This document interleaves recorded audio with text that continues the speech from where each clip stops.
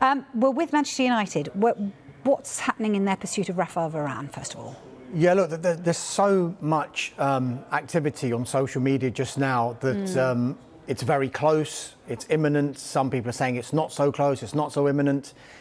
The information that I've got, and this is the only information I've got, is that there's been no agreement yet between Manchester United and Raphael Varane's representatives over personal terms. But talks are continuing over those. Talks are positive over those, but as yet no agreement. And only when an agreement is reached between United and Varane's representatives will United then go to Real Madrid to try and negotiate a fee for Raphael Varane. The buzzwords that I've been told and continue to be told with regard to this deal is cautious but hopeful.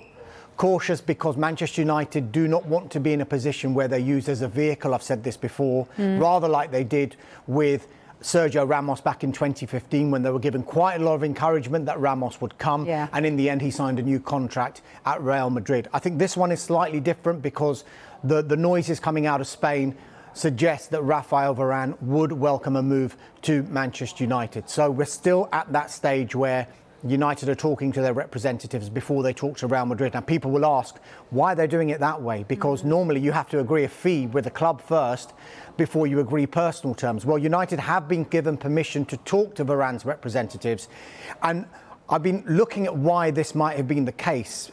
Look, Varane's only got a year left on his contract. So if United and Real Madrid are to strike a deal, they don't want it dragging on because Real Madrid will want to get the money in to bring in a replacement. Now, if they were to do it the other way around, that could drag on with regard to trying to get a fee sorted out. And then once that's done, then the personal terms would have to get done. So I think they're trying to get the personal terms done as early as possible so that when United agree the deal with Real Madrid, it will accelerate very, very quickly into that transfer from Real Madrid to Manchester United. But by the sounds of it, look, it could accelerate quickly, but to me, it still seems like there is quite a bit of work to be done. Not so much work to be done with regard Jadon Sancho, of course.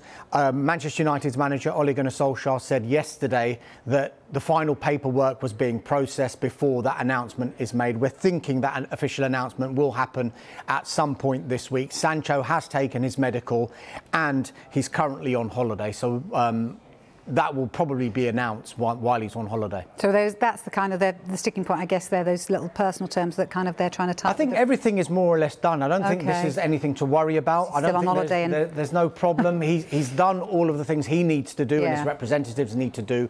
I think it's just final paperwork between the clubs. And then the deal will be officially ratified and announced by Manchester United and Dortmund.